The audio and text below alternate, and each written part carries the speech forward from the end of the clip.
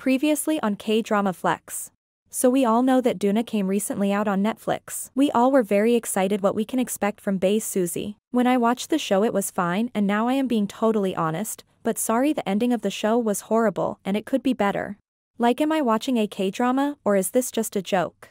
Buckle up guys, because we are explaining everything what happened in the end of Duna.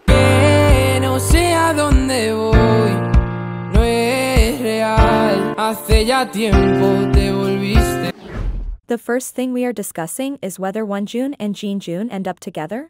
In the story of Duna, there's a love triangle. Wonjun and Jinjun are part of it.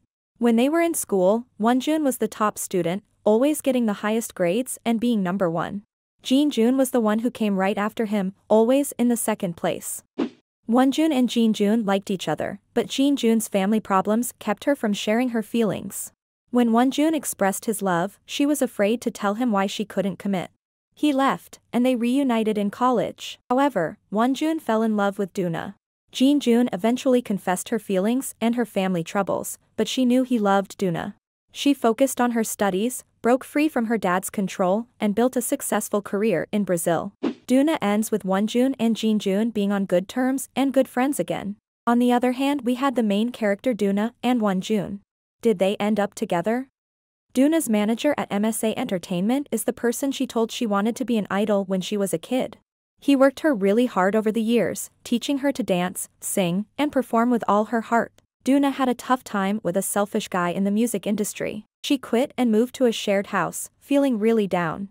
Then, Lee Wonjun, a 21-year-old college student, moved in. They became close friends and fell in love, which gave Duna a new outlook on life. They had some ups and downs, especially when Duna's old flame Inwook returned. But they reconciled, and their relationship was going well until Duna got a chance to return to music. Wonjun's relationship with Duna gets complicated when Inwook shows up.